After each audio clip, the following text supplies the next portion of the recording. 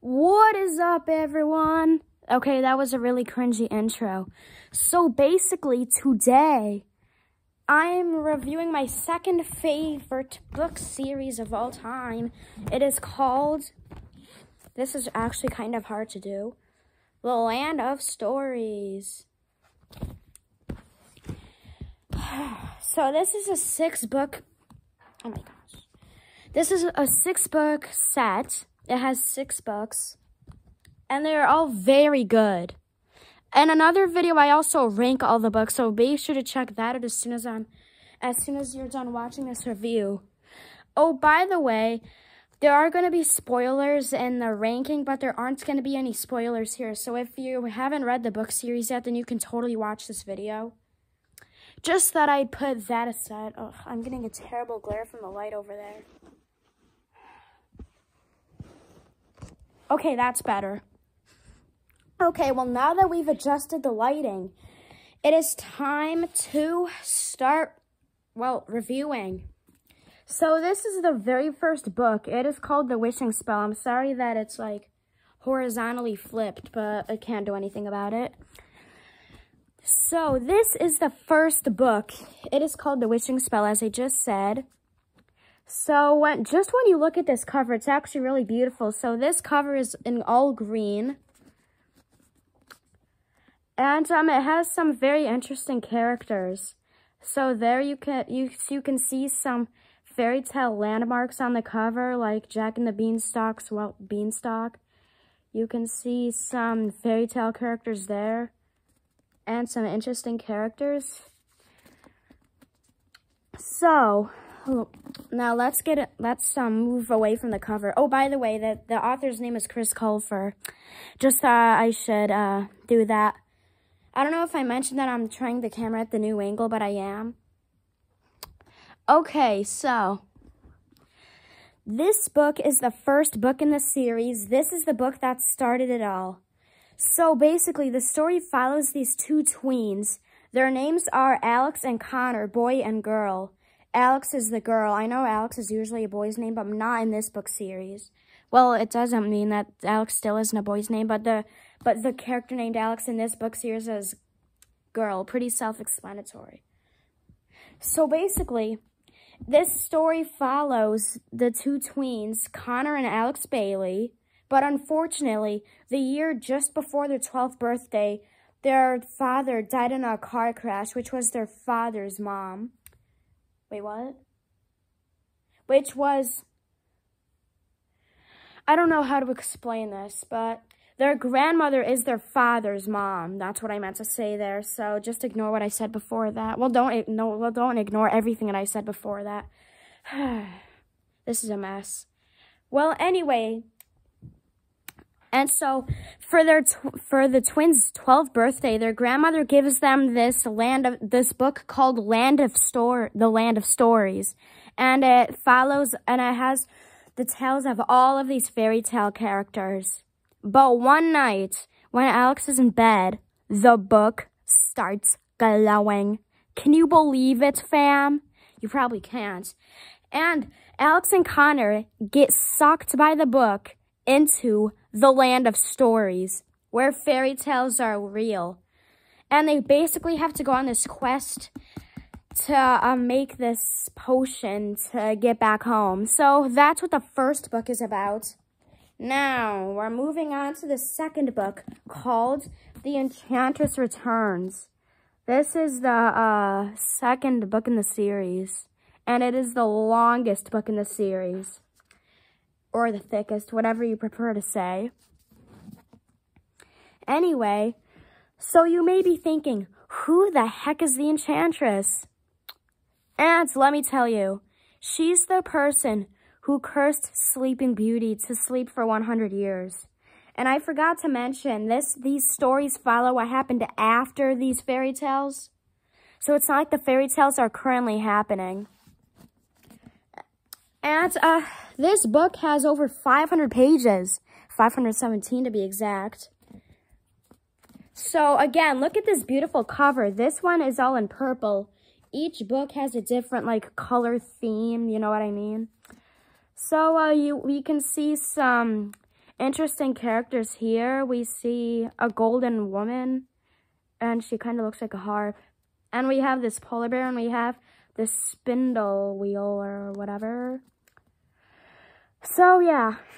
Now, let me tell you what this book is about. So, basically, Alex and Connor have to stop the evil enchantress from taking over the entire world. Pretty simple.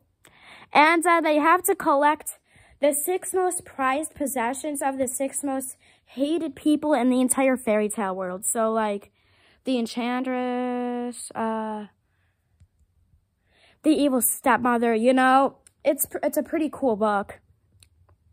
Because, you know, it's the longest one. Okay.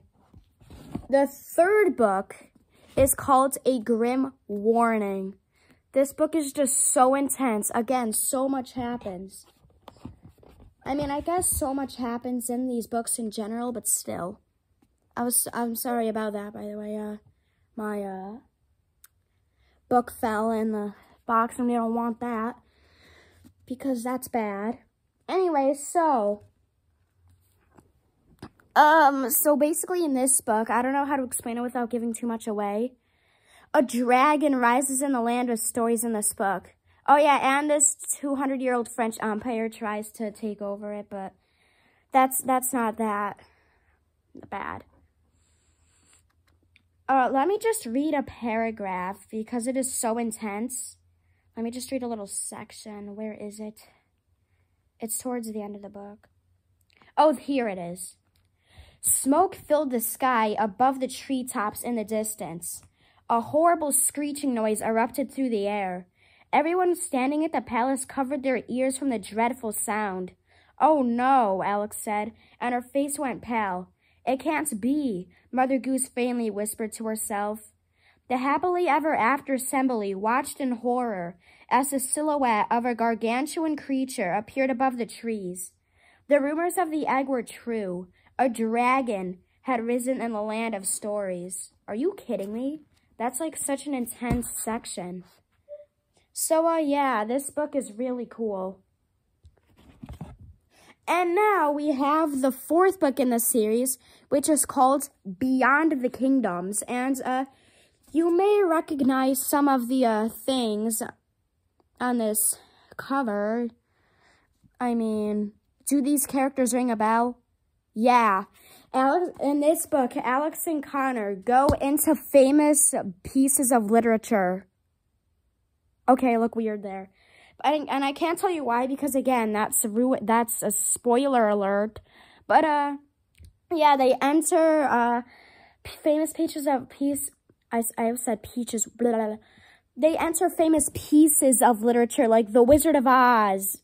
I don't know what the name of Wonderland is called, but it's the book with Wonderland and the Queen of Hearts and stuff. They enter Peter Pan, King Arthur, you know, all that famous literature. And finally, we have the 5th book in the series, which is called An Author's Odyssey. So, again, look at this beautiful cover. This one's all in black. The last one was in blue. So, this one's in black.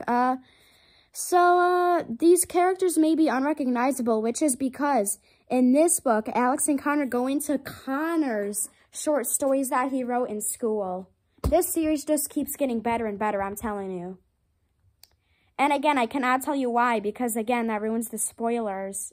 Well, it doesn't ruin them. I don't know. And finally, we have the last book in the series, which is called Worlds Collide. So just by looking at this cover, you can probably take a guess at what happens. Yeah. All of the fairy tale characters go into New York City. So basically, well, it's like the name suggests, worlds collide. Isn't it crazy? Yeah, I know it is. So all the fairy tale characters go into the Muggle world. Well, not really Muggle world, because that's not a term in the land of stories, but it is in Harry Potter. For all of you Potterheads out there, I know there's a lot of you. Oh, I almost forgot to mention, there's these cool pop-ups at the beginning of all of these books. Like, for this one, you can see this really cool map of the fairy tale worlds. I hope you can see it. So we've got the Elf Empire, the Northern Kingdom, a Hidden Place, the Sleeping Kingdom, the Red Riding Hood Kingdom, the Dwarf Forests, the Corner Kingdom, the Charming Kingdom, the Fairy Kingdom, the Troll and Goblin Territory, and Mermaid Bay. So it's pretty big. There's pop-ups at the beginning of every single book too, so. And I'll show you every single one of them because why not? So for the Enchantress Returns, it's basically the same, except except the name's kind of changed. So we still have the Elf Empire, a Hidden Place, the Northern Kingdom, the Dwarf Forests, the Corner Kingdom, the Red Riding Hood Kingdom, the Charming Kingdom, the Troll and Goblin Territory, the Fairy Kingdom, the Mermaid Bay. The only new thing is that now it's called the Eastern Kingdom, so that's pretty interesting. The books keep falling. Okay, anyway, next for the Grim Warning, we actually have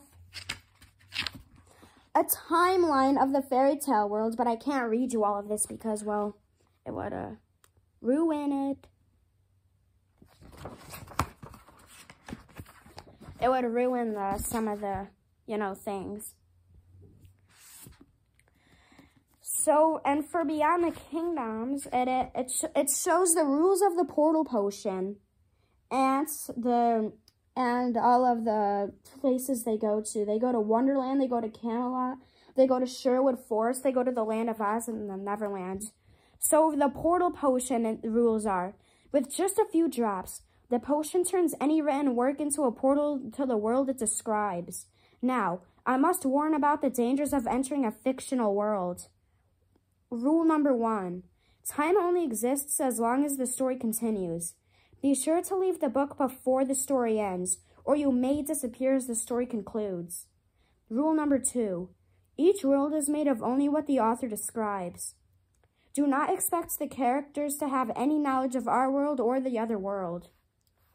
Rule number 3. Beware of the story's villains. Unlike people in our world or the other worlds, most literary villains are created to be heartless and stripped of all morals, so do not expect any mercy should you cross paths with one. Rule number 4, the last rule.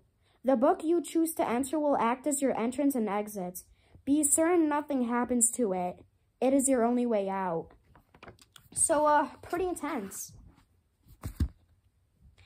And so the 5th book's pop-up is Connor Bailey's short story portfolio.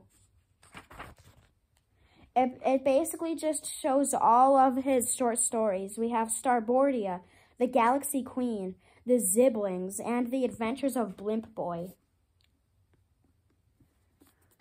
Still quite an interesting name, I think. And then finally, the 6th pop-up.